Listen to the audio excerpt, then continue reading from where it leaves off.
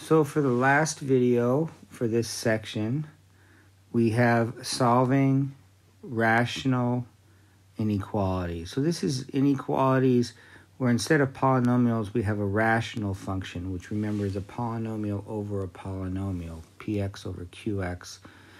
And then it has one of these four inequalities and then 0 on the other side. That's the form we want to put it in, at least. Okay, the endpoints of your intervals are found by setting the numerator equal to 0 and the denominator equal to 0. That's the trick here.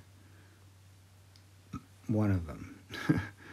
Where p of x equals 0, the dots are hollow for less than or greater than, and solid for less than or equal to or greater than or equal to. Where q of x is 0, the dots are always open dots because we can't divide by 0.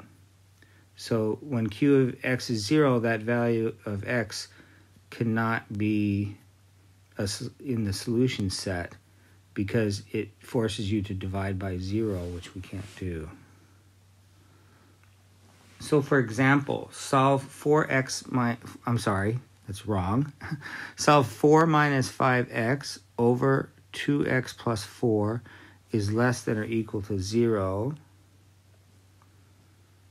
So I set the numerator equal to 0. So 4 minus 5x equals 0. And that gives me 4 equals 5x, which gives me x equals 4/5. So that's one of my endpoints of intervals. And that's going to be solid. I just wrote it right next to it to remember that it's solid because it's less than or equal to. It's the equals part. Makes it solid. And then there's 2x plus 4 equals 0. If you move the 4 to the other side, it becomes 2x equals negative 4. Divide the 2 out, you get x equals negative 2. I kind of probably should have written in that intermediate step, but I didn't. It's fairly short. And you can plug the negative 2 in real quick and see if it works. Negative 2 times 2 is negative 4 plus 4 is 0, so it's got to be right. That's an open dot because it comes from the denominator equal to 0.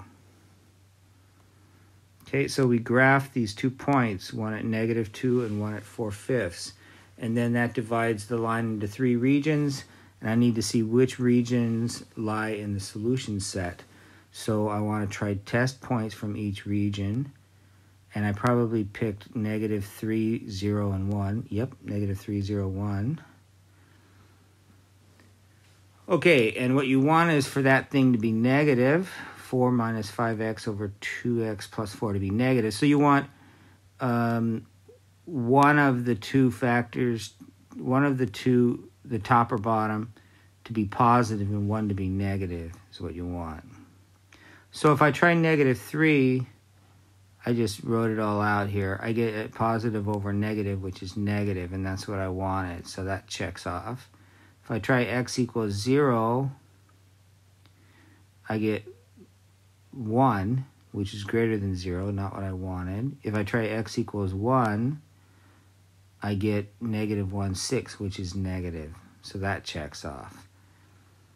So I want to fill in the those 2 regions, the one containing negative 3, which is this one over here, the one containing 1, which is this interval here, because those are the 2 that worked. So I checked them. Okay, interval notation. I'll have parenthesis negative infinity, comma, negative 2 parenthesis, union square bracket 4/5, comma, infinity parenthesis. Remember, infinity always gets a parenthesis. And that's that for that section.